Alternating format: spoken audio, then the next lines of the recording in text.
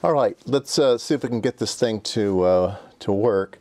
I'm going to be using an input and an output. We'll be monitoring the input with channel 1, monitoring the output with channel 2. We'll see it on the oscilloscope. Let's set this to something reasonable. Let's see, let's set this to 100. We'll set this to 100. And we'll set this to 10. So 10 times 10 100 times 10 would be 1K. And we'll set this one to 10K, which would be one click up over here. So this should be 1K to 10K. So we've set the bandpass filter for the low end at 1K, the high end at 10K. And we'll go ahead and see if we can't measure that.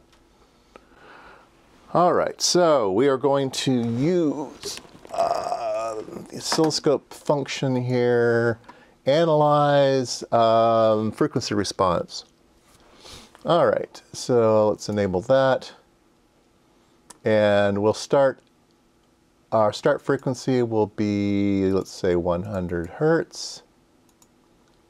And our stop frequency, let's say, will be 100 kilohertz. All right. And let's go ahead and see if we can run that analysis. So the yellow trace there is the input, and there's nothing on the output. It's attenuated too much. And then as we come up, we can see the output start to come up. And now we're in the pass band.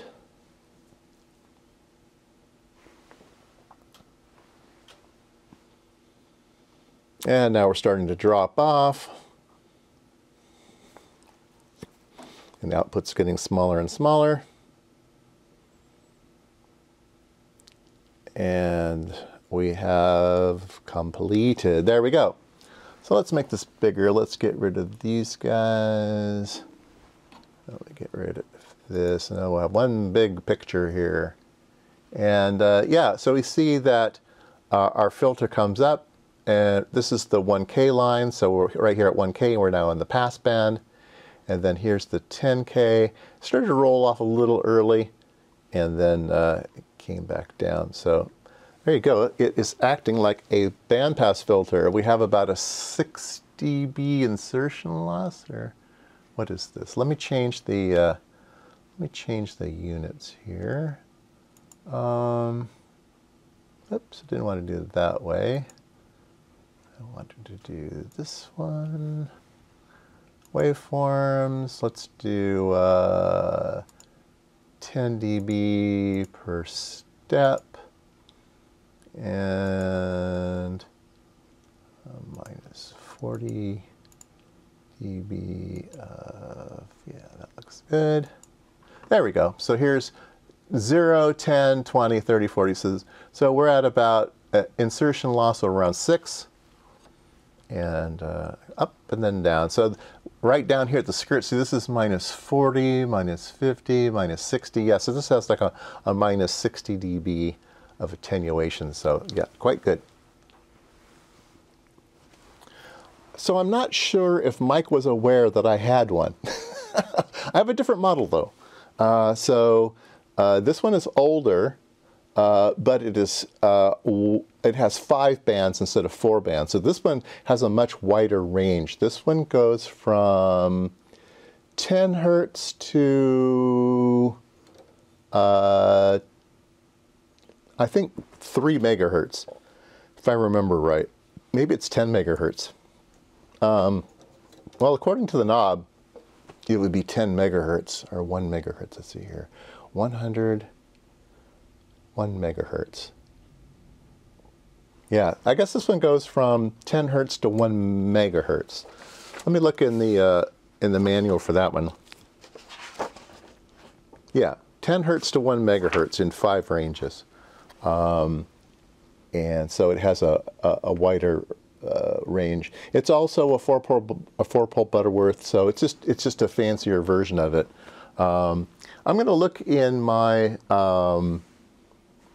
videos to see. I'm sure I did a video on this. I'm not sure exactly how much of a video it was, It's probably an old one, and if it requires more videoing, I will do another video on this one and maybe compare the two. But yeah, it does basically the exact same thing that this one does, only more. It's also bigger.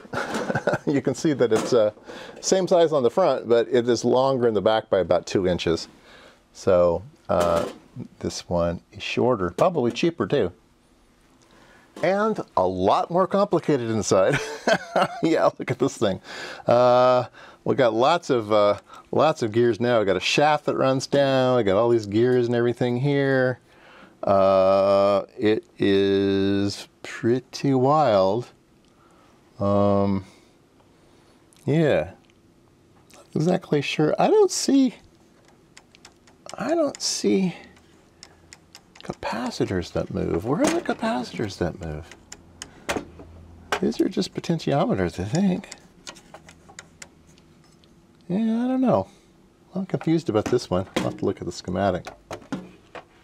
But yeah, look at that power supply. That's a beauty over there. I like that. Very nice looking. Yeah, very clean power supply. These guys know how to design stuff, man. This thing is really nice inside.